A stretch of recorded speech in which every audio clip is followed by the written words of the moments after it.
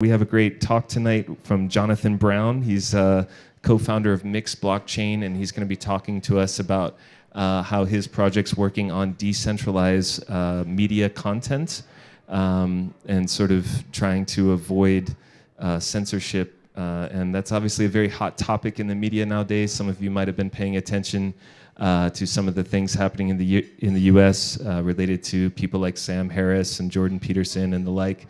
And so I'm quite interested to hear what he's going to have to say. And so, yeah, let's hear from him. Ladies and gentlemen, Jonathan Brown.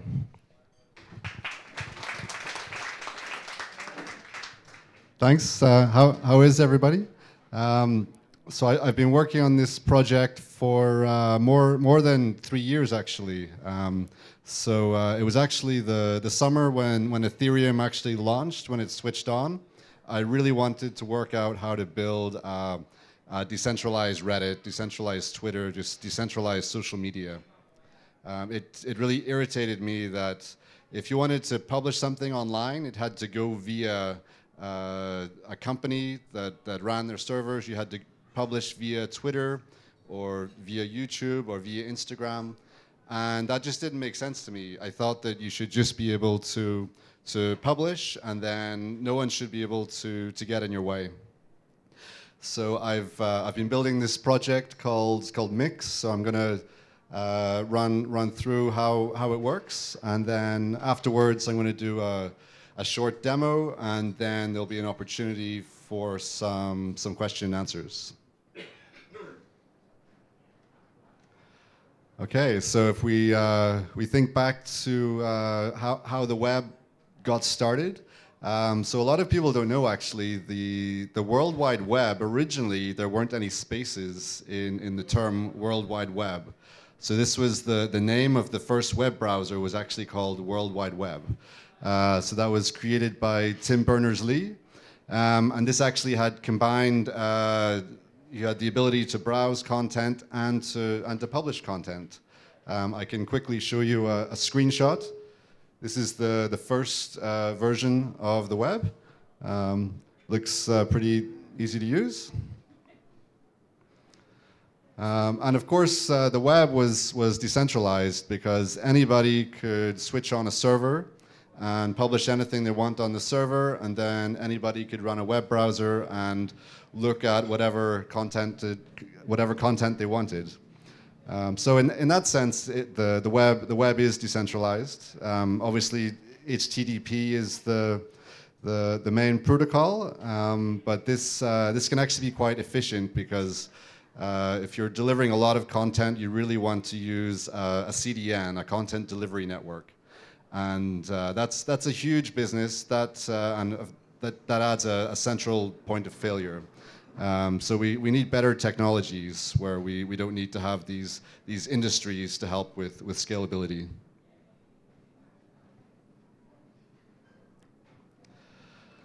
Okay, so then Facebook came along and various other platforms, and of course everybody loved that because there's so many advantages to having a centralized platform. You don't have to set up your website, you don't have to set up WordPress. You can connect with all your friends. Everybody can publish, and you've got lots of nice features, like you can have voting and moderation. So of course, everybody loves using these centralized platforms. And another advantage of these platforms is that they are data first, which is actually a great advantage. So if you think about something like Google Maps, it's publishing the data directly, whereas on a web page, although it's a decentralized technology, it's publishing a web page, and then you have to extract the information from the web page with additional technologies. So this actually it makes it much harder to use the data because the data is kind of trapped in the web page on the traditional web. So this was great. We've had a lot of success using centralized platforms, but then it had some problems. And whenever I started working on Mix, okay, there was Steemit, but generally, people would ask me like, why are you doing this? I just kind of wanted to build it because I felt it's the way it should be. You should just be able to publish without an intermediary. But in the 3 years since I started, it's become a real problem. So as you may be aware, so YouTube has been demonetizing some very large. Cheers.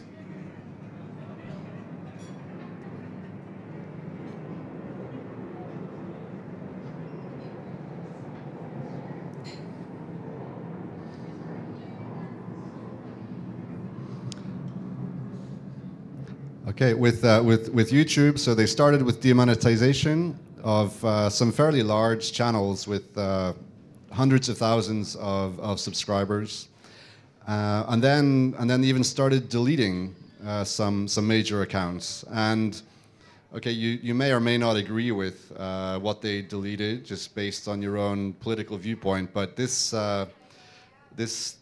sounds kind of dangerous. So why does this company have the authority to decide what people can and cannot talk about?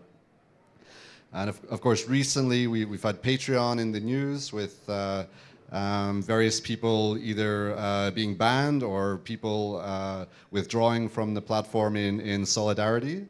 But with this case, with Sargon of Akkad, he actually he said something in an old video cast, and Patreon didn't like what he said, even though it wasn't on their platform, and he got banned for that.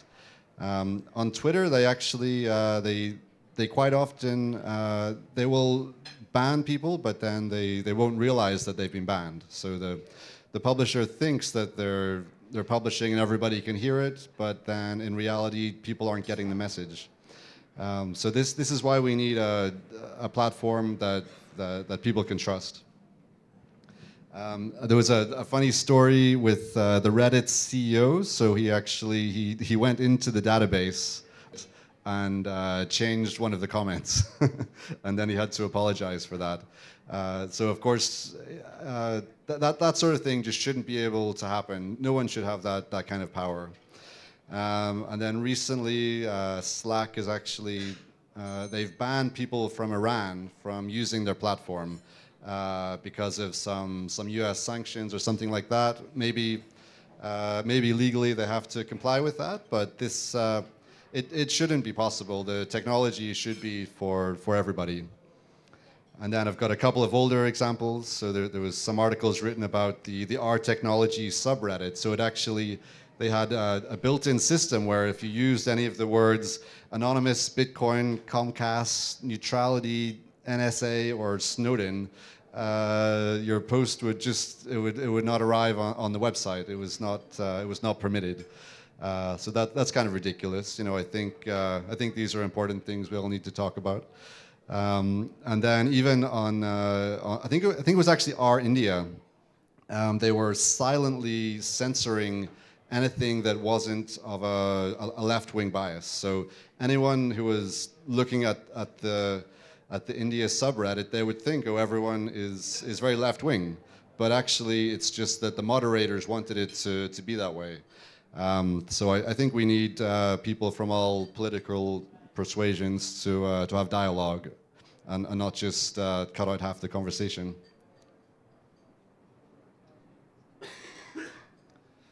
And so we've had a few other projects have kind of popped up. Some of them are more decentralized than others. They all work in a totally different way, but it just goes to show that with all this people are feeling real pain in the world due to this censorship, and that's why there's so many of these platforms have been appearing.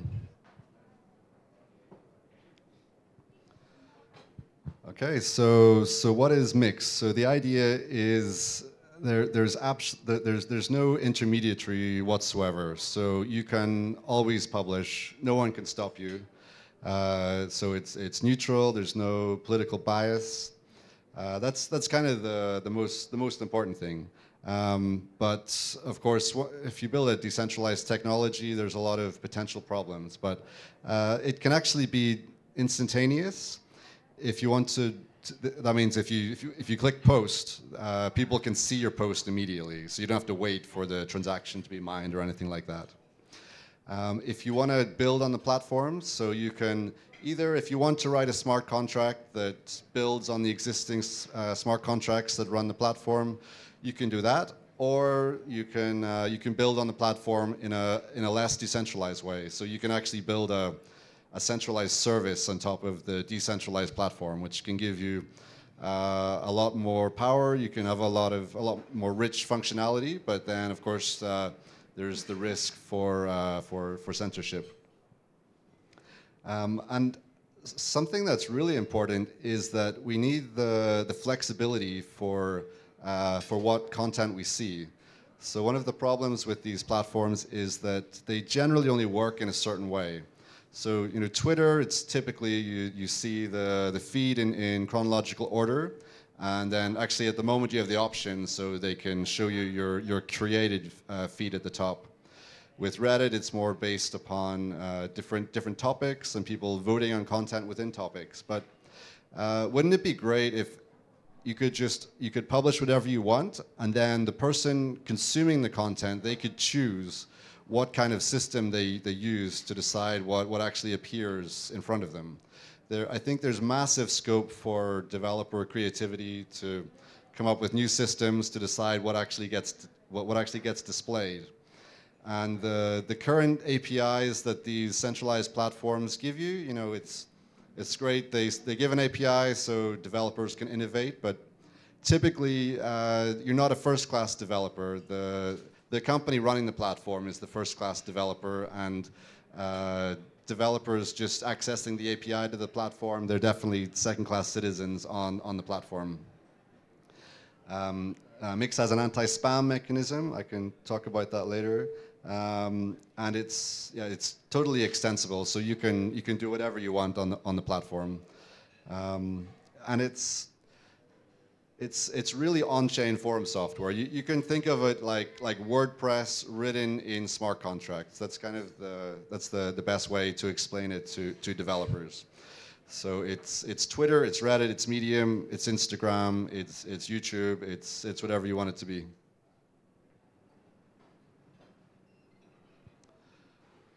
So when I started the project, I was looking into Ethereum.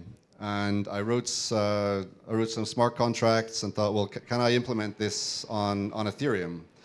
And that's, you know, Ethereum is great technology. Although ultimately I decided to make a fork of Ethereum. I'll come to that a little bit later on.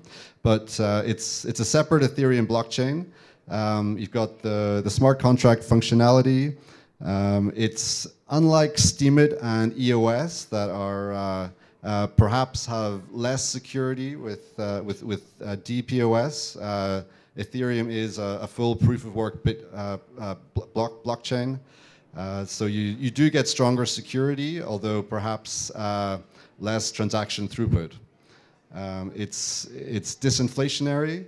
So that means that there is a static mining reward. There isn't any halvenings or thirdinings happening.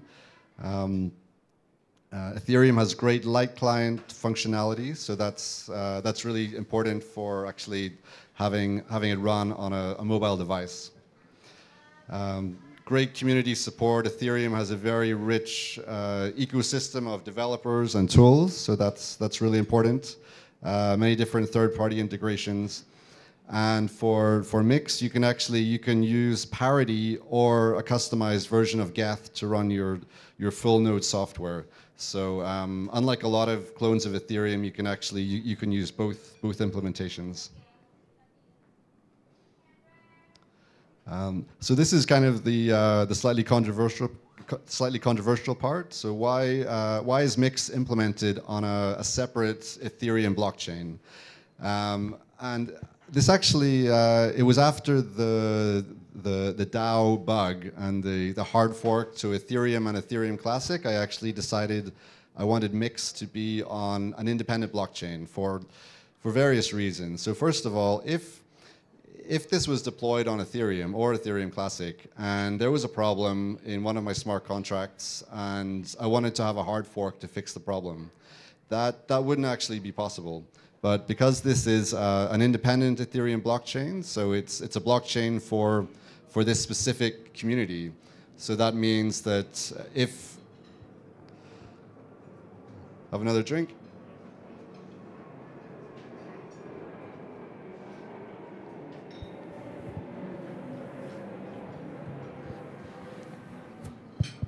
How's your beer levels? Do you need another beer? I'm good. Okay. I don't know where that voice is coming from.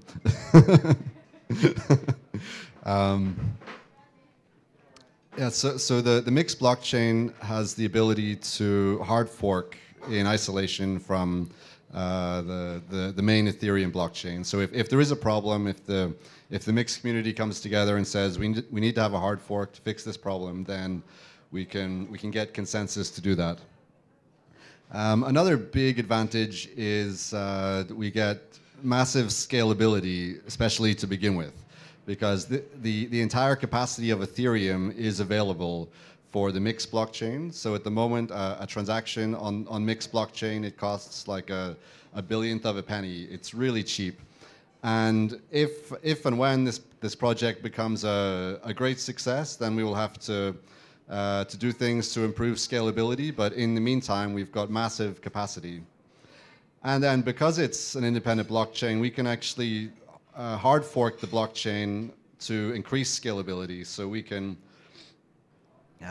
hard fork the core functionality that we use on the blockchain. So instead of having general purpose smart contracts, we can have hard-coded smart contracts that do what we need to do.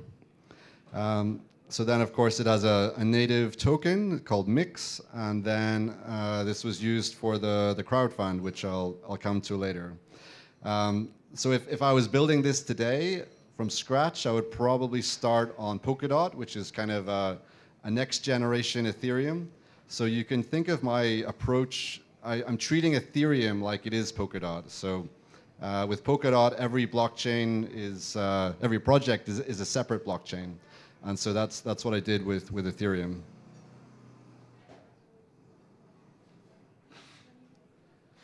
So the other major technology component is called IPFS. So the actual files, every comment, every image, every video that's stored on IPFS. So that's just a decentralized file system, kind of like BitTorrent.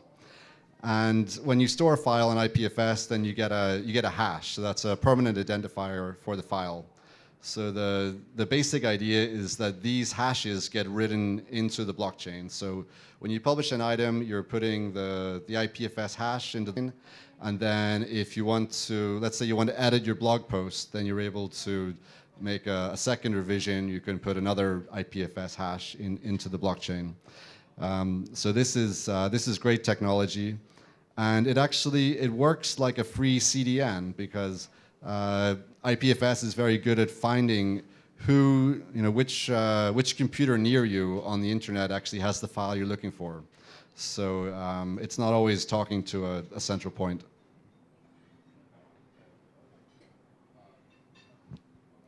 So the main smart contract for Mix is called Item Store. And as I explained, so you put these IPFS hashes directly into the blockchain. Each revision is another IPFS hash. It's a pluggable system, so you can deploy another item store smart contract that uses an entirely different backend. It's written in Solidity. It's actually, even though the core smart contract, it's only a few hundred lines long, but it's been evolving for 3.5 years, so you can see that on GitHub. Every item has an owner, so only the owner can update the content, for example. And then you've got some settings, so content can be configured to be updatable, or you can enforce revisions. It can be retractable, or you can transfer content from one user to another. And every item has a 32-byte identifier. So even if you make a new revision, you put a new IPFS hash into the blockchain, the item ID stays the same. And then I've written various other smart contracts that add other functionalities such as feeds. So that's kind of like RSS, comment hierarchies, mentions, things like that. There's various other smart contracts for various functionality that people need. So the content that is actually stored on IPFS. So there's a whole system for how that should be encoded. So I chose the Google protocol buffers serialization technology. There are hundreds, if not thousands, of different serialization technologies. So I had to analyze all of them and use various metrics to decide like which serialization technology was best for this project. And I'm very happy with Google protocol buffers. It's got excellent language support, and it actually creates very small blobs of data. So when you store an item of content on Mix, so you can actually you have this concept called mix-in. So you can put all kinds of different content together in each piece of content. So you could have a title, so that could be like the title of your blog post. You could have the body, you could have an image, you could have GPS coordinates. You can put any content you want into each item, and then that can be processed by any software. And then it uses the Broadly compression algorithm, so that's very effective for compressing very small pieces of text. So even if you're just posting like one sentence in a comment, it'll still reduce the size of that comment.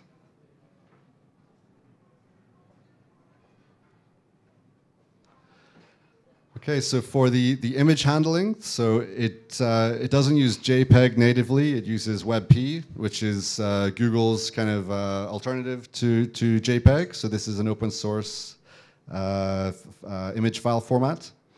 But the big problem with any kind of decentralized system is where does the image scaling occur? So normally, if you upload a file, if you upload an image, it might be 20 megabytes. You upload it to Facebook or to WordPress. That large image, it gets shrunk down, and then the image that's actually delivered to people's web browsers or apps is actually considerably smaller. So on the back end, this image scaling occurs. But on a decentralized system, there is no back end. So where does the image scaling occur? So the solution is to use a technology called MIP mapping. So the idea is you keep reducing the size of the image. So you have the full size image, and then you reduce the width and the height by 50%. You have a smaller image. You keep doing this until you end up with a very small image. So whenever an app or any client software needs to get a version of the image, they can choose the most appropriate resolution that they need. So if your 20 megabyte image, it just needs to be a tiny little thumbnail, then the app can just get the thumbnail instead of getting the 20 megabyte image.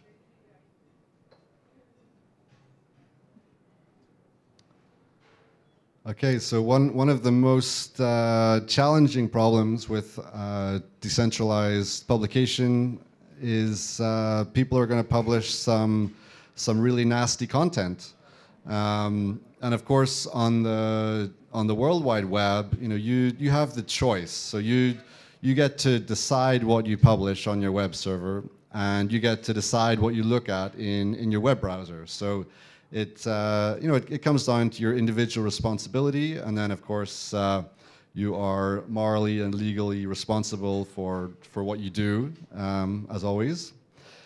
But then when we move to these centralized platforms like Facebook, so of course they have a whole army of people who will look at all the content, anything that gets flagged, and then they will delete anything which should not be viewed by the users. But on a decentralized system, this doesn't exist. So then you have a real problem. Like, what if someone publishes something terrible on the platform, and then it's just on the platform? There's no means to delete it. So I took the idea that it should be like the original version of the web where you have this individual responsibility. But if you're subscribed to someone's feed, maybe they will publish something that you don't want to reach your device. So the solution I came up with is actually that you can publicly declare a list of other users on the platform that you actually trust. So you trust that they're not going to put anything illegal onto your device. So every item that you're going to see in an application, whether that's an image or a comment, it either has to be directly published by someone that you trust, or someone that you trust has to trust that person. So you can have that 1 or 2 degrees of separation. So maybe you have a few hundred friends, and then of course all of your friends have friends. There will be a lot of overlap, but that's already several tens of thousands of people. So that's a good starting point for who you want to receive content from, and then you can add and remove people and block people as necessary to curate who you're receiving content from.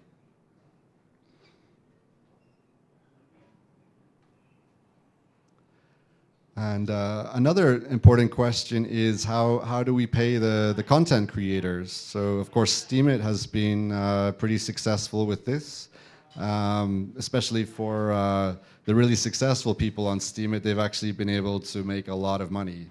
But I wanted to come up with a different model. I didn't want to have any advertising. I didn't want to have any paywalls. I didn't want to be inflating the currency supply to pay content creators. So I came up with this idea that every content creator or every project can actually have their own token. And the idea is that the content creator gets paid every day the same amount in their own token. And then, of course, why would this token have value? Well, actually, it can be gamified. So if you're a fan, then maybe you want to buy the token, and then you want to display this token on your profile. So if you want to be a public fan, maybe you really want everybody to know that you're a fan, and they want to know that you're the biggest fan, then it gets competitive. So you want to show that you have more tokens than somebody else. So this incentivizes the fans to actually to buy the token. And I haven't built this yet. I haven't tested it, but I think this has a lot of potential for actually generating revenue streams for content creators. And then another thing you can do with this, you can take and of course these tokens can be traded on the open market. So every token has a market value. So if you just multiply the market value of the token by how much the content creator is getting paid every day, then you know the real value of how much money the content creator is getting paid. And this is actually what's called a Sybil-resistant measure of popularity. A major problem with social networks is, you have all these followers, you have all these likes, but you don't know how many of them are fake. It's kind of very, very unreliable measure of popularity. And then on a decentralized system, this problem is exacerbated even more because there's no means for an authority to come in and say, well, these look fake, let's delete them. So I think this can be a good Sybil-resistant measure of popularity.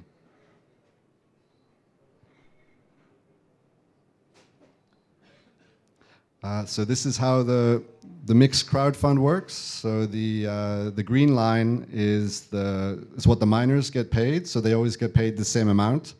Unlike Ethereum, where they reduced the reward to try to maximize the value of the token and to reduce the inflation rate in preparation for proof of stake. I'm just keeping the block reward static. But then the blue line is what I get paid. So I'm incentivized to build the platform. I'm incentivized to take the mix that I started with, try to make it worth more value so that I can sell it, so that I can pay people in mix, so the mix that I get later on is worth more. And the reason for this is that if I did an ICO and I hyped up the project in the beginning, and if that was successful, then I would probably have made a vast quantity of money at the beginning of the project, and then there's no incentive to actually to build the platform. The whole idea of blockchain technology is to financially incentivize your desired outcome. So although I want to build this platform anyway, I'm financially incentivized to build the platform, and this gives me the financial means to do so. So I've been able to pay a great many people to assist me in this endeavor.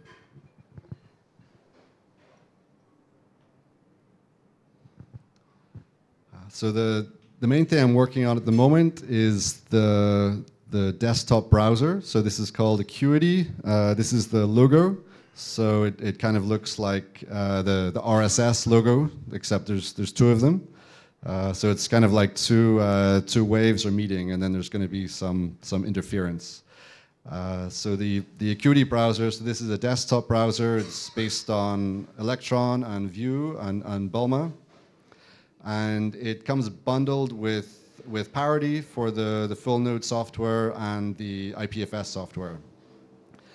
And to begin with, this will be a full node client. So it uses the Parity warp sync, so it can get the full blockchain state in about 30 seconds, and then it will verify that in the background.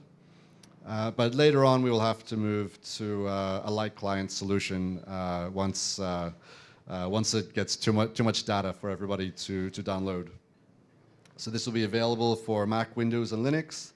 It's the reference implementation. So if anybody wants to build something else on the Mix platform, they can look at Acuity and actually work out how to integrate on the platform. And this app that I'm building is totally decentralized. So of course, a lot of people might want to build another app that is less decentralized but has more functionality, or has richer feature set. So I'm trying to do as much as possible while keeping it totally decentralized, and then I'm sure other people will create some less decentralized solutions.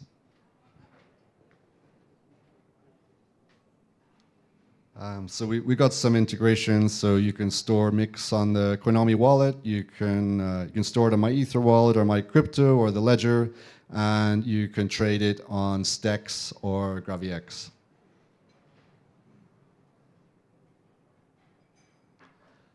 So looking forward, so on the Stex exchange, they just added in the past few days the Mix ETH pair. So we'll be getting it on Mix BTC pretty soon. There's Trezor support is coming. I need to release the browser. And there's another browser is being developed by another community member called Double Plus. So this is actually a web app. So we need to make sure that these two browsers are totally compatible. So you can publish in one browser and then you'll see it in the other. I need to implement the creator tokens. I need to add video support, which I actually have a lot of experience with because I was in the Drupal community for 10 years and I did a lot of video work on the Drupal platform. And then we need to think about decentralized search, which is a hard problem, and not a lot of people talk about decentralized search, but that's very important. I want to get the token on some decentralized exchanges. We'll need to improve scalability, and because this, this is not the Ethereum. Let's have another beer.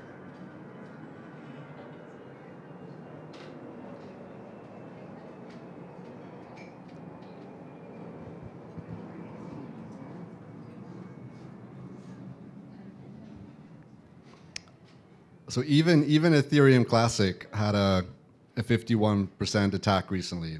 And the hash rate on Mix is significantly lower. So I came up with a 3-level plan for how I can mitigate this risk on the Mix blockchain. So I've implemented the first layer of protection, but there are many, many more things that can be done, and every low hash rate blockchain is innovating in different ways in this field. So there's certainly a lot of improvements that can be made. Okay, so I'm going to show you a demo of the Acuity browser.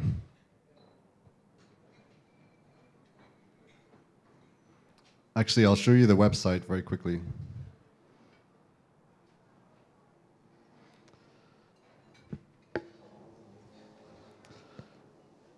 Okay, so this is the website. We have some videos. You can join Discord. You can read the blog. This is kind of the overall diagram. So it just shows how the blockchain smart contracts connect with IPFS and how that's encoded.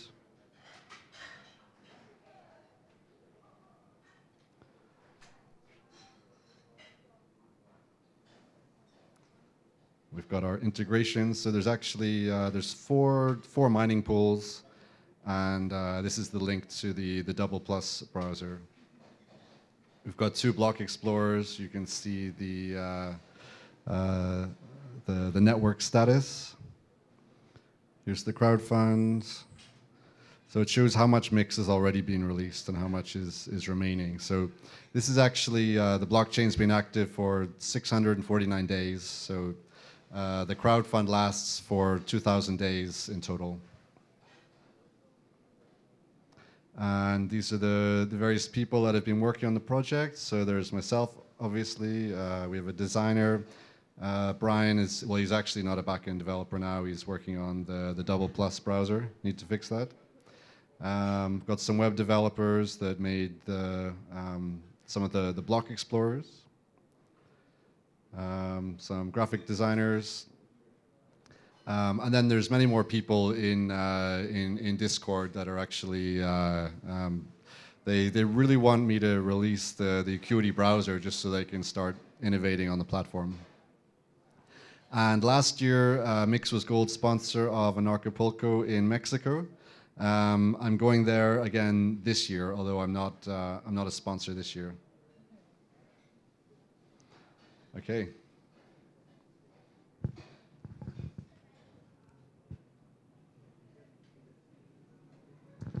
Okay, so I'll show you a demo of the browser. I'm gonna try to record my desktop. If it takes up too much power, I can switch it off.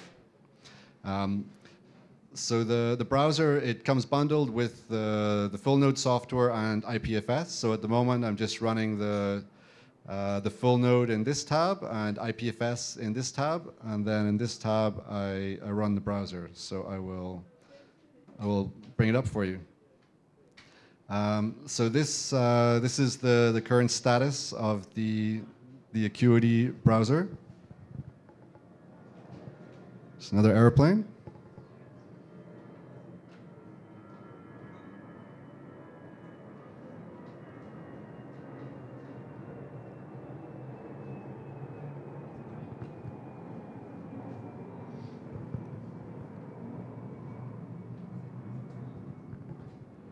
Okay, so we can see we're connected to the local node on my laptop, and we can have a look at the accounts.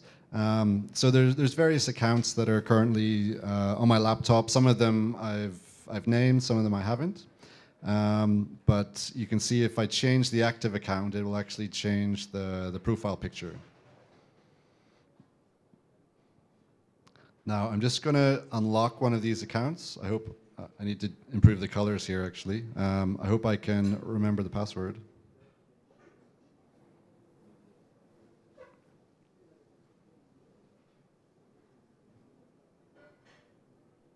Okay, so I've unlocked the Jonathan account. You can see my balance. We have a wallet, so I can actually.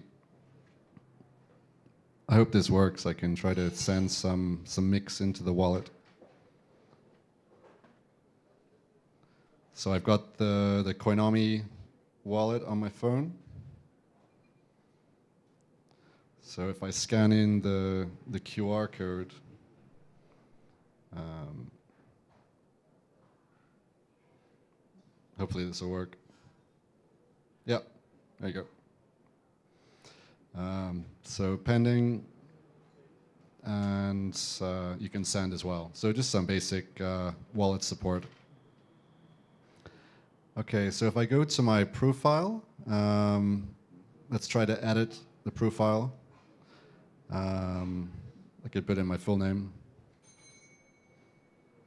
Change the type of profile. We're in Chiang Mai.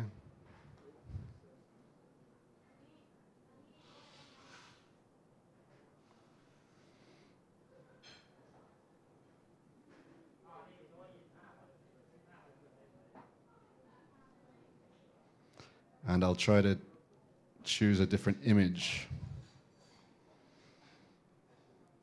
I'll go for this one. Okay, hopefully this works. I haven't tested it in a while. There you go. Okay, so I've updated my profile. It should update up here, but maybe if I just go back there, it'll update. Okay, so everybody can create a profile on the system. Okay, we can look at browsing history. Let's find a good example. Okay, so let's say I want to reply. I can say this is a nice owl.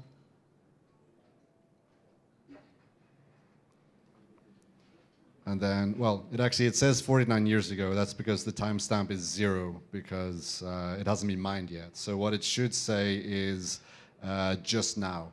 But you'll see whenever this transaction gets mined, then this will update before your eyes and tell you the time that it actually occurred. So you can have this whole comment hierarchy, and the whole hierarchy is on-chain. So no one can prevent you from actually no one can prevent you from adding a comment to anything actually. I have some emoji reactions functionality I can show you. So maybe if I click here, so we have some emojis. You know, I can just add some emojis like that.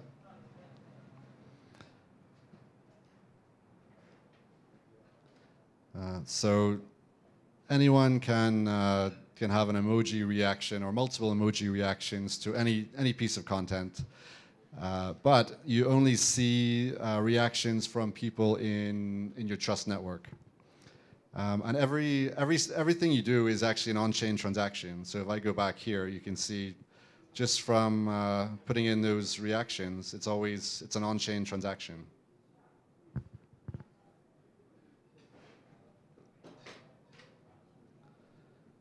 Okay, I can show you the trusted account system.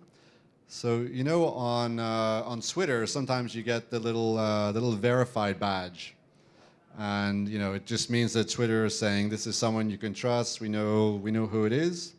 Well, with Acuity, you get to, for everyone, you get to decide if they're trusted or not. So this content was by test account 2. Now, it doesn't have the tick in it, so I don't actually trust test account 2, but I can still see the content. And that's because I trust test account, and test account trusts test account 2. If I click here, then now I trust test account 2. So I don't need this intermediary person. So I can remove test account from my trusted accounts, and I can still see this. But if I untrust test account 2, and then it's gone, because I don't trust it directly, and no one that I trust test account 2 either. So that's just an easy way to control kind of who can put content on your device, because that's very important. I already showed you publishing an image in the profile. We have this browsing history. This is not on the blockchain. This is just stored locally. We also have feeds. So you can decide if you're going to subscribe or unsubscribe from a feed. So if I subscribe to the feed, and then when I go to my home, then it should be, okay, I think it didn't work.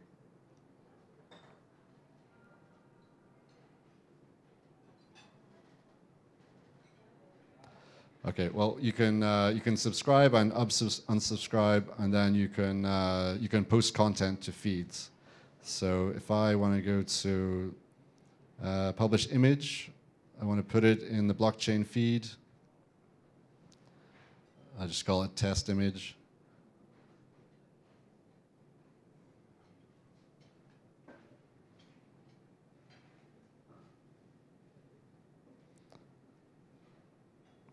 Okay, so I create the content, and if I go to blockchain feed, then all being well, it should be in the feed. Okay.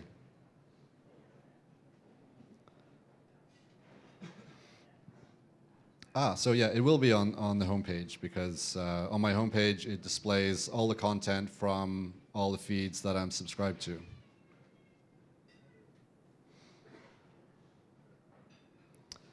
Okay, let's try the editing functionality. So I can, well, this is kind of a small screen. Okay, let's try to add a description.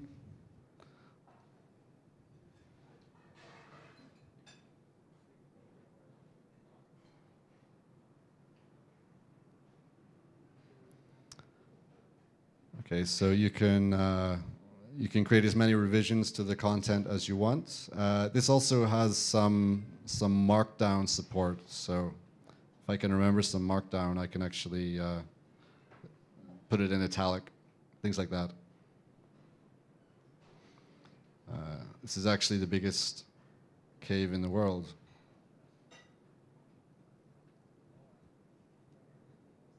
In Vietnam.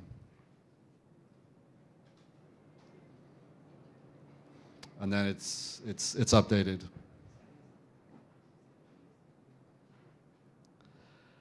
So I think that's pretty much where I've got to at the moment. I wonder if this will work. Yeah, you can see your transaction history. So the way it works is you're looking at the state of the pending block. So even before someone's transaction gets mined, you still get to see the live effect that it has on the system. Okay, so I think that's just about everything I can show you in the app. So maybe we can move to some question and answers. Great. Please wait for the microphone. All right, question over here. Well, thanks for that. It's very interesting. I really see how we need something like this. So I'm very happy to see that you work on it. And the first question, maybe I wasn't paying attention right, but what is the utility value of the mixed token? If you are mining this, to whom are you selling it, and what are they gonna do with it?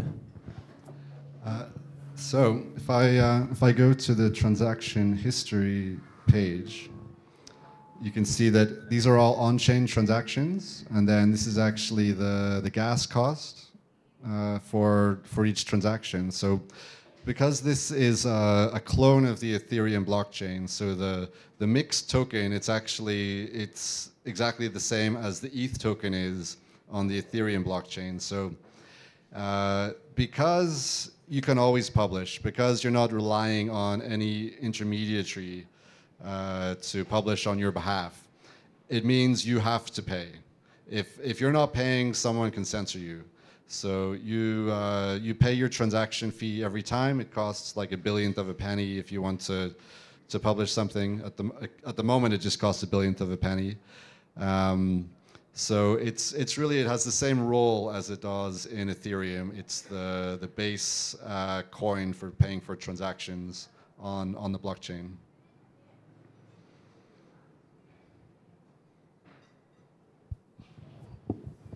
Yeah, and I have one follow-up question, and it's just you probably have an opinion about this, and that's what I'm curious about. Like, you recognize that you can still hard fork this. So what if WikiLeaks publishes their next, like, say, Trump papers on your platform, and then the State Department or the Pentagon calls you and says, "Well, Jonathan, can you please do a hard fork?"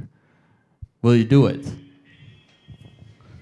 So even if I did do a controversial hard fork on the blockchain, other people would still keep the original blockchain running. So actually, nothing's been deleted; it still exists. So even if I wanted to convince the community to hard fork, to censor, like, people would just ignore me, and you would just have two blockchains instead of one. Well, you talked about like the content being deleted, but I thought all the content's just being hosted on IPFS.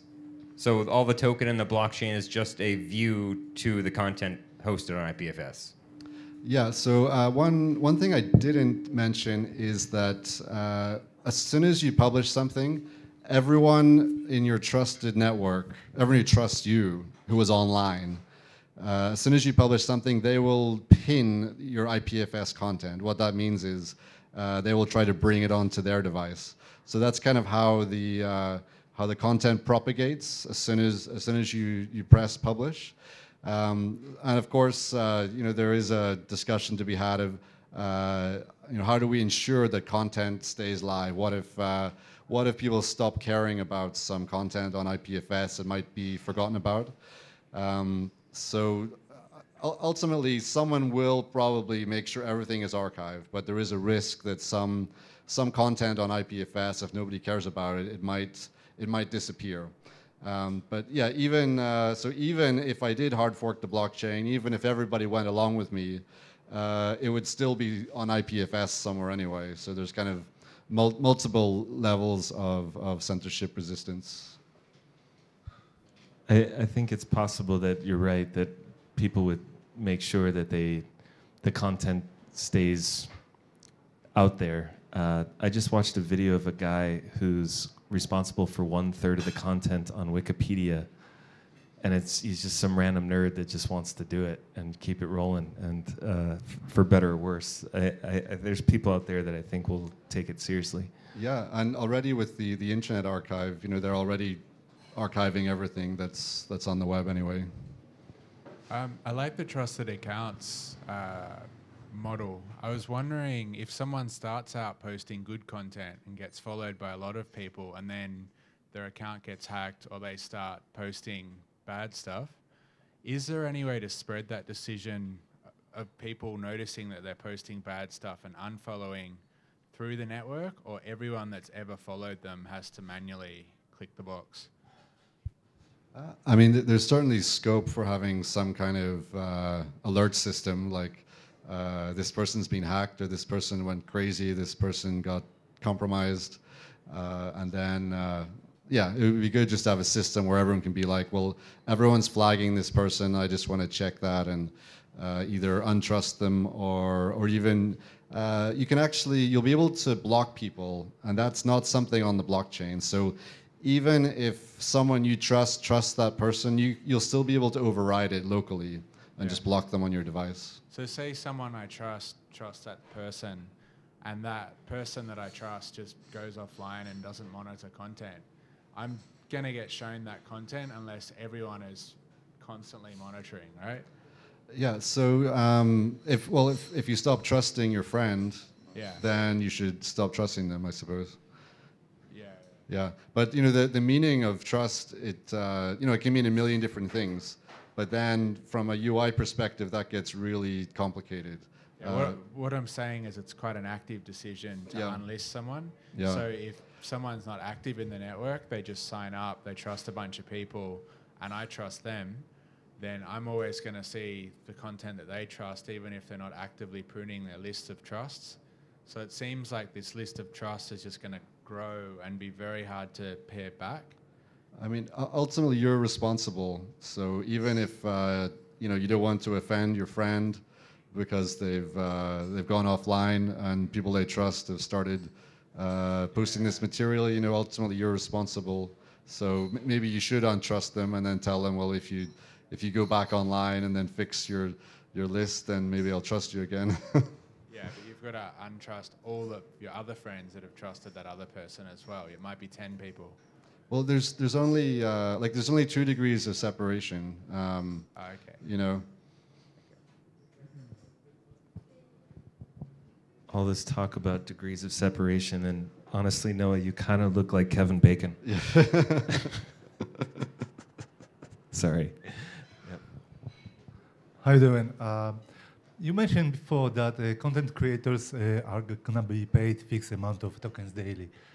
How would that work? Because naturally, content creators do create different quality content. They create it on a daily basis, weekly basis. How would that work? So let's say that there's a smart contract that will pay a content creator like 1,000 tokens per day. But to begin with, these tokens will have no value whatsoever.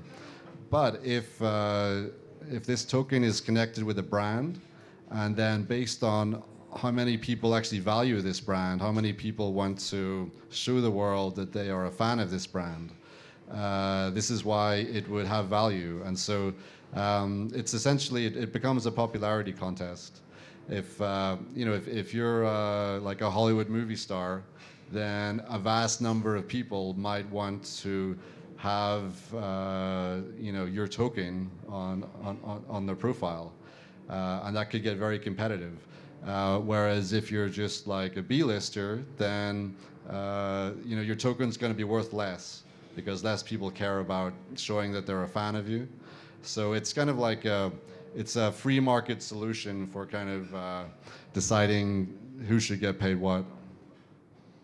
Okay, just so I would like to continue with 1-2 more questions. Okay, so I would like to understand where the demand will be coming from, because naturally, to encourage content creators to really create a quality content, as you probably see on Steemit, it's a constant struggle, and so I can see selling pressure coming from the miners, coming from you, coming from the content creators. How would I benefit if I would purchase and I would hold your tokens? As like on Steemit, for instance, if I'm a Steam holder, it can help me build my influence. So it does encourage me to invest potentially in Steam and hold, which balance the selling pressure. So now, why would I, as a business owner or blogger, ever purchase your token? Would it help me get more influence? Would it help me grow bigger? First of all, the creator tokens, so they don't get mined, so there's no kind of miner pressure to sell.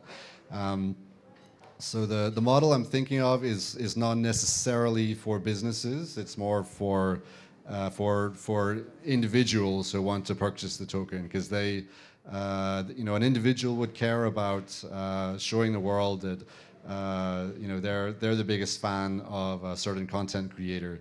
But yeah, the question of would a business want to buy tokens of a content creator to show that they're supporting a certain content creator? Maybe, but that's kind of it's a very complicated thing to consider, because there's anything could happen. And then in terms of like adding additional features to tokens so it can provide other benefits, again, there's endless scope for creativity. So if each token is something like an ERC20 token, then every content creator can actually innovate and come up with a different token that maybe is not so simple as what I described. It could do many other things. So I think there's vast scope for creativity, for actually content creators making tokens that are incentivized in different ways. All right, thank you. Just sorry, guys, just bear with me. Last question, slightly different topic, also related to censorship. So, as we already know, everything that is on blockchain is there forever to stay forever. Nothing can be done with it, cannot be removed, erased. But to access those informations, you're gonna use some sort of front end, your site or whatever application, and that's where censorship can be forced upon you. So how are you gonna solve this problem? Like all those informations will be accessible on, I don't know, wix.com, whatever. And let's say that the US authority would ask you to put some filters. They understand that data are on the blockchain, but they say whatever people cannot access, they will not access. We want to interfere with your front end. Mm-hmm. So this app that I've been demoing, so it's not a website. It's a. I need another drink.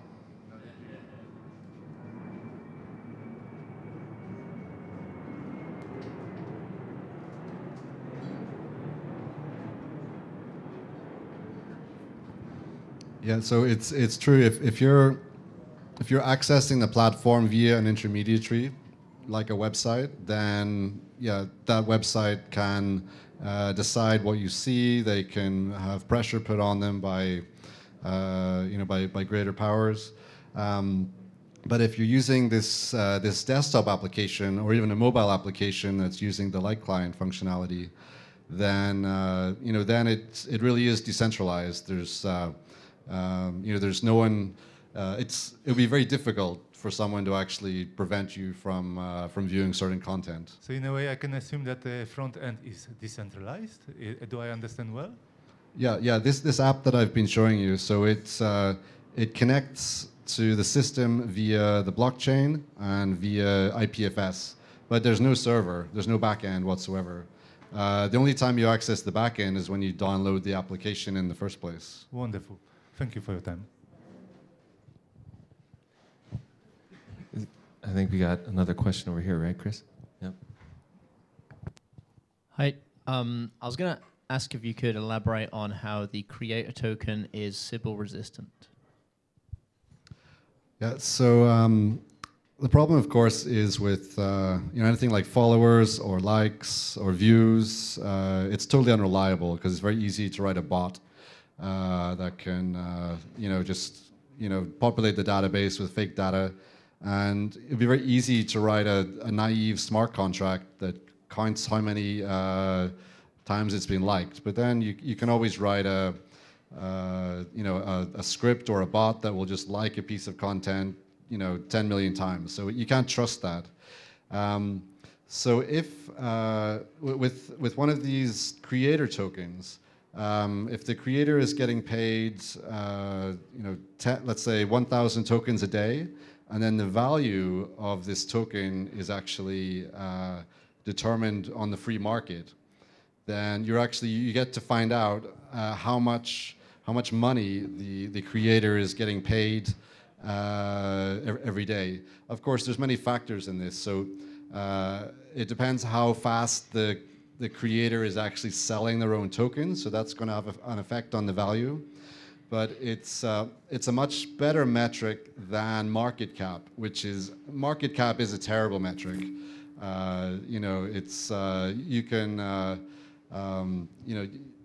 You can skew the data very easily with market cap, but I think this is a better means of creating a Sybil-resistant measure of popularity. What do you think? Well, I was wondering what's to prevent the creator from selling tokens to himself at a very high value and then liking his own content to make it appear to be really popular. Yeah, that might be a valid vulnerability. Originally, I was thinking that you could gamify donations, and then the risk then, of course, is that you can have circular donations where the same money keeps getting spent in a circle and actually just inflates the number of tokens that are issued. So yeah, I think that's an interesting point. I want to think about that some more. Thanks.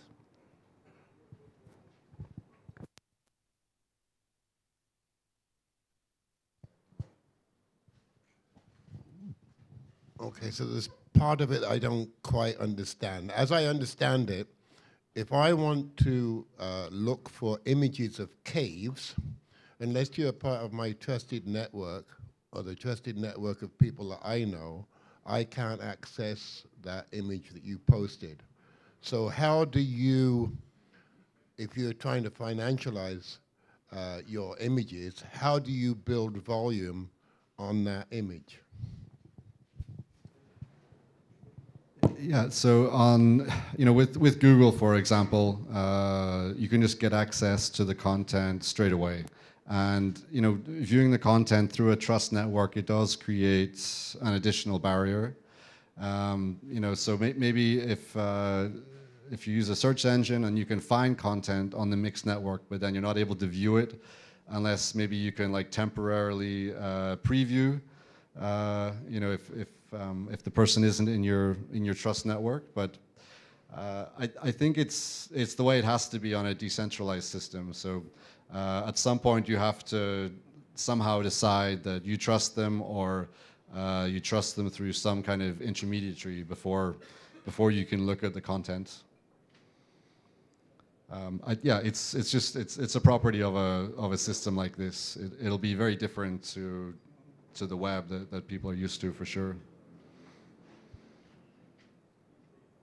Do you suspect that would be problematic in any way?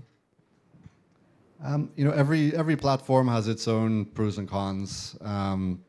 So for people who are really feeling the pain of censorship, and typically they just want to talk within their own community anyway, then they might find a lot of value in this.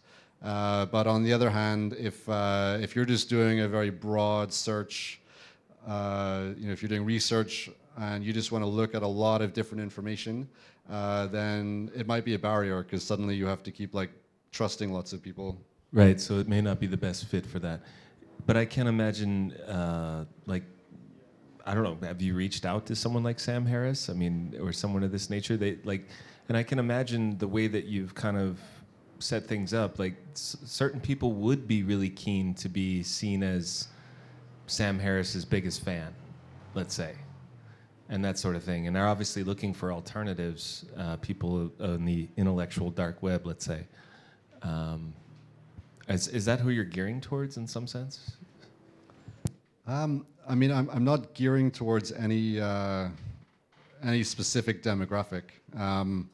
Obviously, some people are feeling the pain more than others, and in my viewpoint, the people that are feeling the pain from censorship are probably people we might want to listen to a little bit more. But the whole question of who we listen to that's a huge topic. But I'm a freedom of speech maximalist. I think if we want to solve the world's problems, then we need to be able to communicate freely. In full agreement there. So here's another one. Hi. Just regarding the visibility of stuff, I think that each user ought to be able to decide how they want to see things. For example, they might set a default where they see everything right away, and then they can block it later. It should be up to the user, I think, to maximize emergence. And if someone wants to be super private, that's up to them too. Yeah, I totally agree. So it is, I don't control the platform in any way. So it should be an option in the app, but also anyone can innovate and create another system, another smart contract that has a different system for how you decide what you can see. Right. So I suspect a lot of people would look at my trusted account system and think they can do something better. And then maybe it can even be a plugin architecture in the app, so you can download a plugin where you've got a different system for the filter bubble. Right. I just like the idea of maximizing discovery. Okay, so I'm sorry I wasn't here for the whole talk, so I might be covering something that was already covered, but you said that every creator would get their own token. And then how are people going to buy those tokens? Is there going to be I mean, people are paying millions of dollars to just get their token on an exchange. So obviously, it's not going to be through all the regular exchanges. You're not going to flood the exchanges with 2 million new tokens or 2 million types of tokens. And then what about the regulatory issues with something like the SEC? I wanted to make a token last year, and my attorney said, don't you dare. I mean, I just wanted to make a token to give away to people for fun. They didn't like it because of the legal fees involved. So I'm very curious how you're going to get away with that, at least in the US. Well, I think everything should have a token of some method, but there's a lot of different ways a token can be designed. But I have a lot of confidence in decentralized exchanges, especially for these on-chain tokens.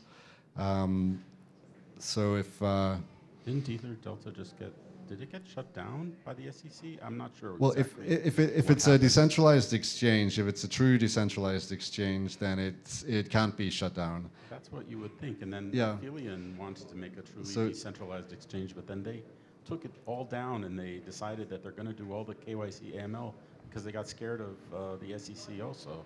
So I'm wondering, how that's really going to play out if There's going to be a lot of improvements with decentralized exchanges over the next few years. So trading will be unstoppable. And of course, maybe there will be legal pressures, but I think there'll be no technical barriers. You'll always be able to trade any token.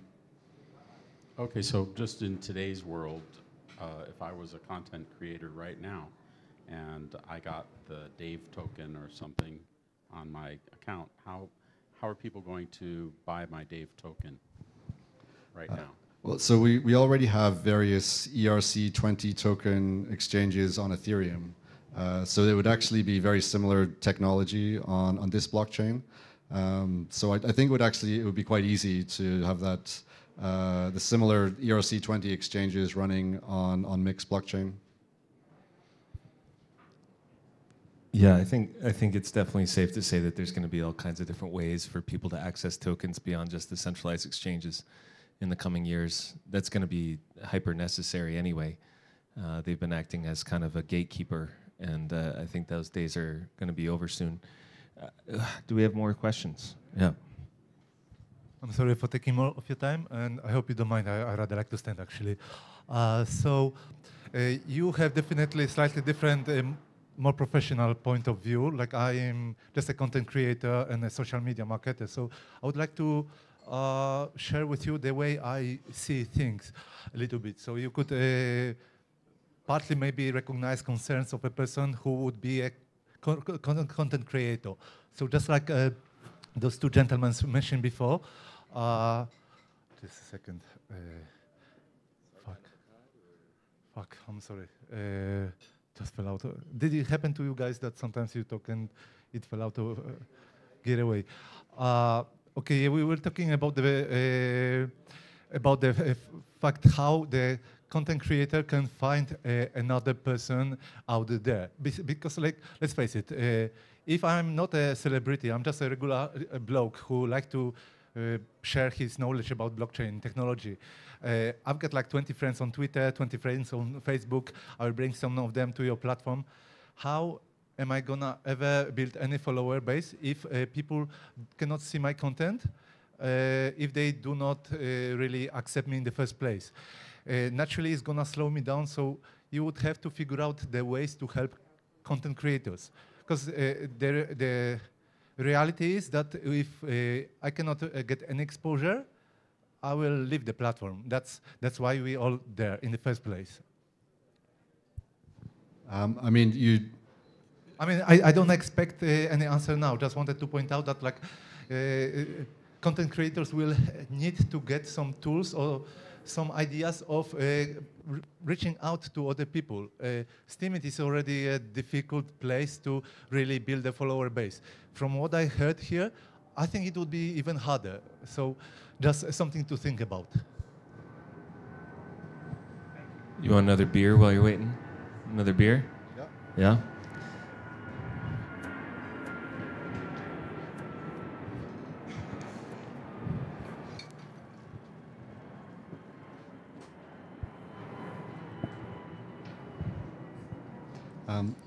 So I guess I've got two things to say. On one hand, I'm under no illusions that people trying to gain traction on this platform might have problems because it is less accessible, especially at the moment. You know, to begin with, it'll just be in this desktop app that you have to download.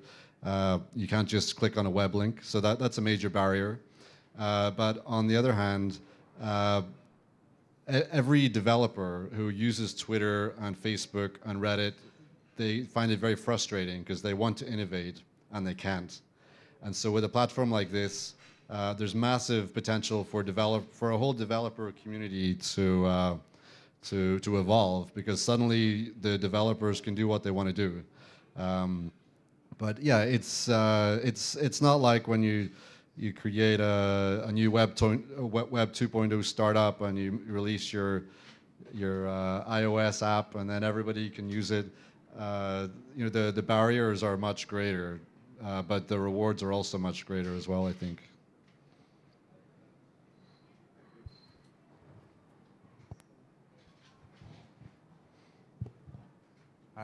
I'm wondering if you've seen ZeroNet project and if you have any comparative thoughts. I haven't looked at that in detail. Is that another decentralized publication system? Yeah, it's very similar. The main difference is that it doesn't use a blockchain, it just uses BitTorrent. And I was wondering if you had any thoughts on that, if you'd used it. But like, mainly, if you had any thoughts on why using a blockchain is better and what advantages that gives.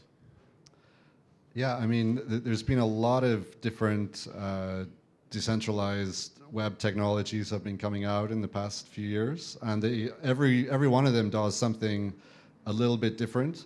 The whole idea with this is that the core functionality is implemented in smart contracts. So that means the whole state of the system, you know, can be queried, and that's extremely useful. But there are many other models for doing this that will have their own pros and cons. So I'm kind of happy with what I'm doing, but I'm sure, you know, many other systems will be good as well. Yeah, it definitely seems more extensible and flexible, what you're doing. Yeah, but also you got to pay for every transaction, you know. Yeah, yeah. Thank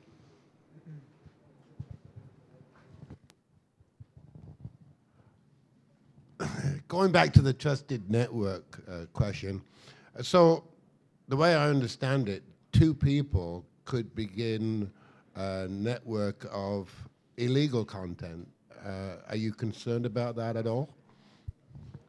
You know, I'm concerned by people violating the rights of others all over the world in every context. So my worldview is that we need freedom of communication so that we can understand what's really going on in the world, to expose the corruption and you know, to stop the violence, stop people violating other people's rights.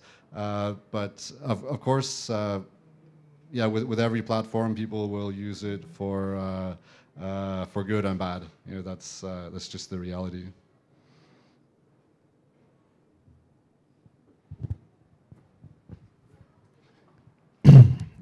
By illegal content, I guess that's referring to people colluding to maybe conduct a terrorist attack or something of that nature. Sorry? Child pornography. Fair enough. Do we have additional questions? Okay, great. Thank you, Jonathan. I just curious to how to help. So, what do you see as a future of Acuity? How can I say? Yeah, Acuity. And then where do you see the most traction will actually arise? Which regions or? Well, to begin with, I suspect that people actually, you know, at the moment we've got a Discord forum where everyone's talking about mix, so I suspect the first people would be people that want to talk about mix and Acuity. They'll do it on the platform itself. And then I would hope it would spread to you know, people talking about other blockchain technologies. Of course, in reality, it might just get popular with lots of flat earthers and alt-right, you know. But that's just inevitable, I think. Okay. I'll ask you more details later. Okay, Yeah. cool.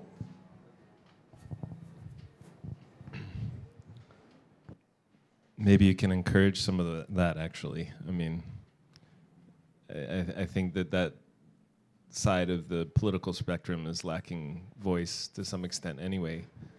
Well, it's a neutral platform, so I have no means to affect content whatsoever. You know, that's the whole idea. You do have a Twitter account, I assume. Yeah, No. but I don't want to be influencing it. I don't want to influence what people use it for. I think that's smart. But yeah, I mean, I'll have to think about that once people start using it. Do I want to start telling the world on Twitter, like, people are using this platform to talk about this topic? When I said about illegal content, I was thinking more along the lines of So I guess I'm an adherent to the non-aggression principle. So if someone's not violating my rights and not violating the rights of others, it's none of my business. So that's if people want to trade between each other and they're not harming anybody, then it's got nothing to do with me. So, and what it really comes down to is, can a government twist your arm to put backdoors into this decentralized system? Because that's exactly what they would like to have, and maybe they'll try to stop you if. So how are you going to be able from that? That's really the biggest threat, I feel. It's all on GitHub. So if I'm putting in a backdoor, then you're going to see it on GitHub. So I think, no matter how much, I mean, okay, maybe they make me do it, but then, you know, that's like a big story. You know, people would see it, and then people wouldn't use it. And, you know, what they did to Kim.com compared to what they did to Google. I mean, Google has plenty of content on it that, you know, any government could say they should arrest everyone at Google right now because of all sorts of content, but that's Google, so they're not. But Kim.com, they could go after him even though he was really nothing more than doing what some of the things that Google's doing. So it's true. I guess it's just that's how capricious and arbitrary. Well, this is why we need a decentralized system. You know, Right, no one blames Tim Berners-Lee when someone commits a crime using the World Wide Web, because it's a decentralized technology. But once it is a centralized technology, because the people running that technology have an authority over it, then it actually means they're responsible for what happens on the platform. Right, so the question is really, how do you make it so that the government sees you more as a Google and less as a Kim.com? You know, as you merrily go along your way, creating something that they feel is enabling criminals, you know, maybe they would also like to ban roads while they're at it. Mm-hmm. I think if people are using the platform to expose corruption, then that benefits certain power bases and is a bad thing for other power bases. So even powerful people might like this. Do you feel any concern for your own? Were this to gain traction, would you be concerned for your own well-being? I'm happy I'm happy to go down this road and see what happens.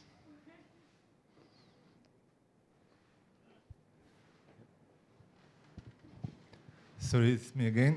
This time I'm not gonna forget my question. I wrote it down. You mentioned, I mean, you didn't mention, but it wrote down on one of your slides about anti-spam strategy, and I would like to hear more about it, if you don't mind. Yeah, so of course the risk is someone you trust might publish a 100 terabyte file, and then your device is going to start downloading it. So, okay, maybe if you trust them, they shouldn't do that, but it might happen anyway. So there's various ways you can eliminate this problem. So you can have a system where you have to burn some of the mixed cryptocurrency, and then you just you take the size of the mix that was burned, and then you divide it by the file size, and then you know how much was burned per byte. And then on the client software, you can just set a limit saying every file has to have burned this much mix per byte. And that's a very simple anti-spam mechanism. Okay, I'm glad to hear that you addressing this concern. Just one more question for tonight. Could you tell us a little bit about your roadmap? So when will this be accessible for test phase or for just regular consumers as I could be? Well, thank you. I mean, the most important thing that needs to happen is for me to release the app so people can install it on Windows and Mac, and they can start participating. One of the major problems I had this year was whenever Ethereum Classic had the 51% attack, and then suddenly I really had to focus on how I can deal with that problem. So I've put in a first layer of protection, and I will need to hire people to put in more layers of protection to make it more secure. So that was kind of a setback time-wise. And in terms of developing the app, it really has to be me, because this is kind of like the reference implementation. So many other things I've been able to hire other people to do. And once we have the reference implementation, then I can hire people to build stuff on top of that. But just kind of putting together the core application, it kind of needs to be me that builds it. So I'm kind of the bottleneck. But it's getting there, and I'm using some great open source tools that are really making it easy with Electron and Vue and all these amazing open source libraries.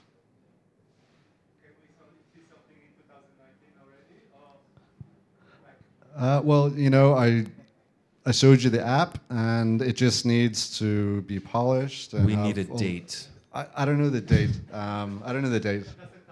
What is your target? Naturally, targets can go left,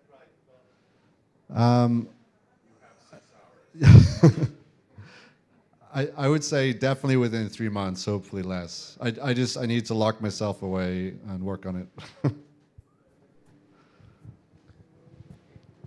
Hello, yeah. Jonathan, I have one issue that actually I've been dealing with for about 4 months now. I'm on Steam, and I've been on Steam for about 1.5 years, posting regularly. For the past 3 or 4 months, 3 or 4 months ago, I lost my posting ability through Chrome and Safari. Used to use Chrome all the time. Coincidentally, it happened about hours after I uploaded a video to DTube about a man named Bill Browder, who is a rather notorious figure. He was a hedge fund manager in Russia. He was charged with tax evasion, made shitloads of money. Charged with tax evasion. He actually is controlling the narrative now, and he's accusing Russians of being bad people and coming after him and all this. It's a very shady affair. I also wrote a blog post about it. The thing is, after I lost my posting function on Chrome and Safari, that was like within hours, I have not been able to do posts through them. Fortunately, I can do it through Firefox. Would this be immune to that kind of control? Because you say this is a browser, right? The app is a browser, essentially, right? And the thing is, I'm sure Steemit didn't censor me. It's Chrome and Safari, right? Censoring us right now. That's all.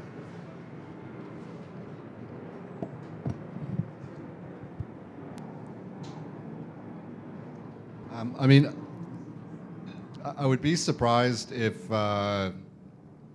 like Google was censoring you through your web browser. I don't know. Sorry. I have no idea about this kind of stuff. I'm just a content creator. A friend of mine, when I told him, he said Google and Apple. I'm not sure. I saw a Git commit for Steemit a few weeks ago, and there is actually a blacklist of accounts on Steemit for the web interface, the web interface that everybody uses. But yeah, with this platform, there's no intermediary, so you can always publish. There's no one can stop you. It would be very difficult. Thanks. Thanks.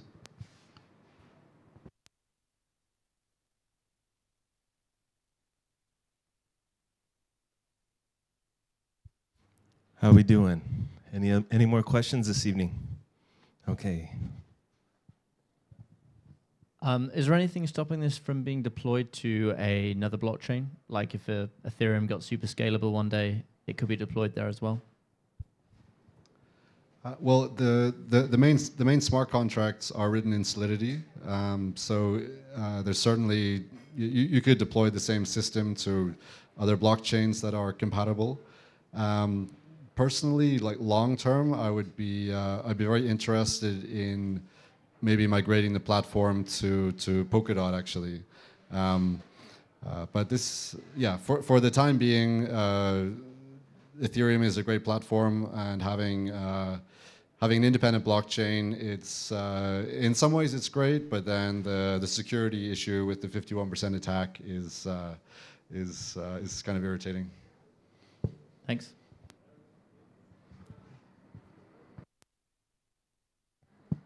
So we've had just a tremendous string of questions this evening, really fantastic questions. Any more? I think that's a good place to stop, yeah? Before I say anything else, can we just give a round of applause, please, to Jonathan?